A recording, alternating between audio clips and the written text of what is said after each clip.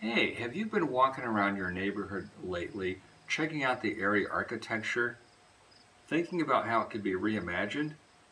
Well, I'm Mr. Jeff, and if you remember from our last VBDL video, we talked about Austrian artist and architect Friedrich Hundertwasser. And Friedrich Hundertwasser had colorful, fantastical buildings in his art.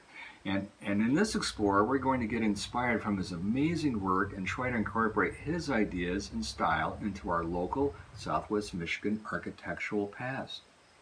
First of all, I'd like to thank Karen Jensen from our Decatur branch for researching and finding some excellent archival examples to help us with this activity.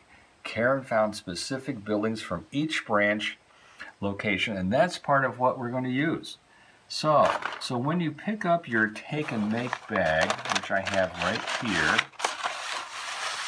you'll find your own photocopy of an area building that's from this area, and you're going to also find a copy of a standard door and window.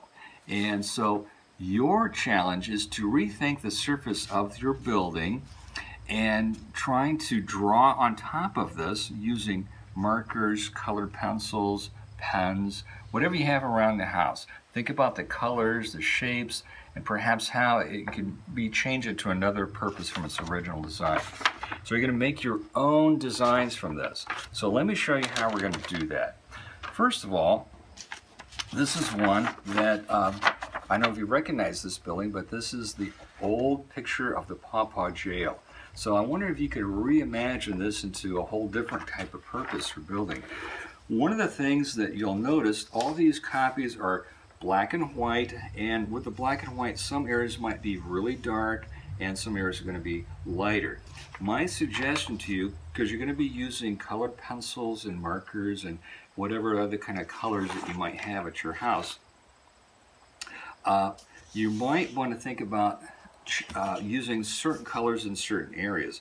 For example, if an area is really dark, like this roof and the windows, you might want to use a lighter color, like a white or a silver. Those work out really nice for those areas.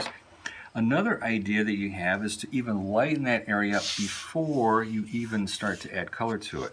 So what I've done here, I took a heavier piece of watercolor paper and I just took and scored and cut the edges so they're a little bit curved, and I added some notches here of some curved shapes here. If you remember from the other video, Hundertwasser does not like straight lines.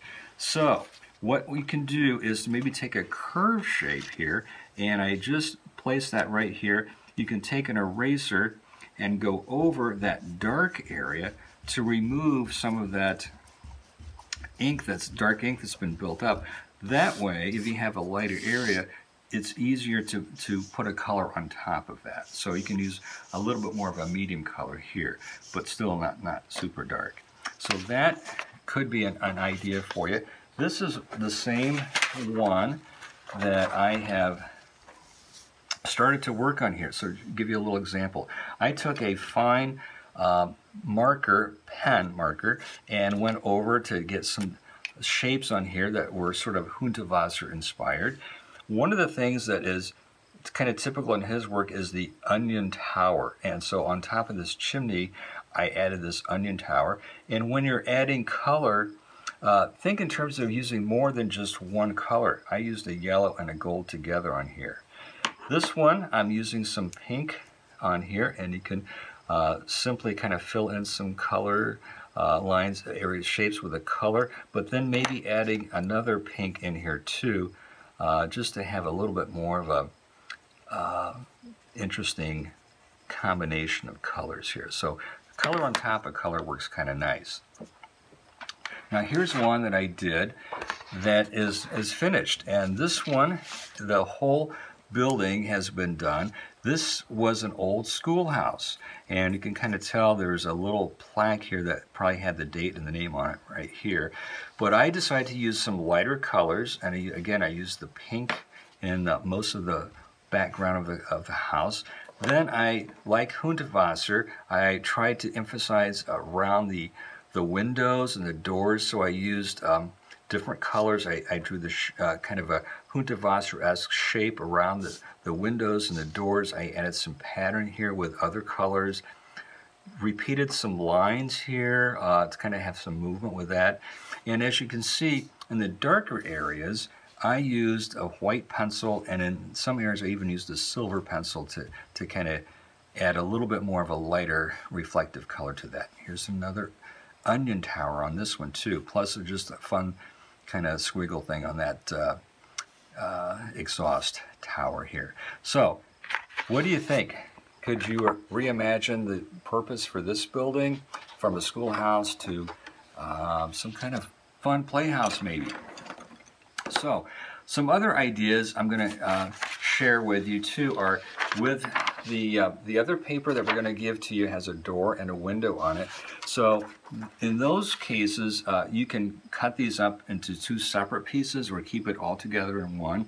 But think in terms of using a Hundertwasser idea and surrounding the door in the area with some very organic and colorful, playful shapes.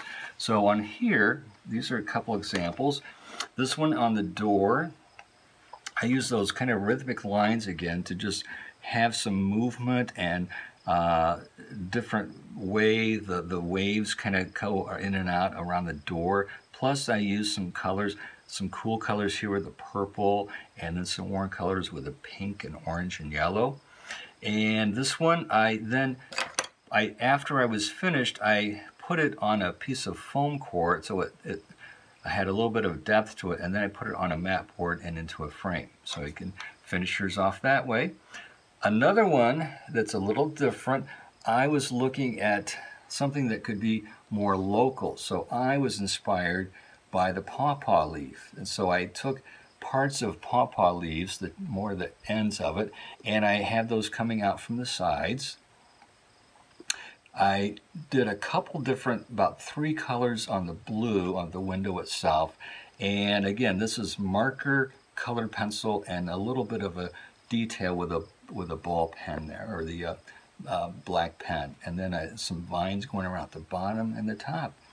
So, explorers, that's going to be your challenge for this next Explore Local Architecture. Think in terms of adapting some Hundertwasser ideas to your old photograph that we're going to give you, plus then the standard window and door. You can imagine what he might do or what you might like to do for the decoration around that. So, thank you, explorers, and we'll see you next time from VBDL. And remember, reimagine your world. See you next time.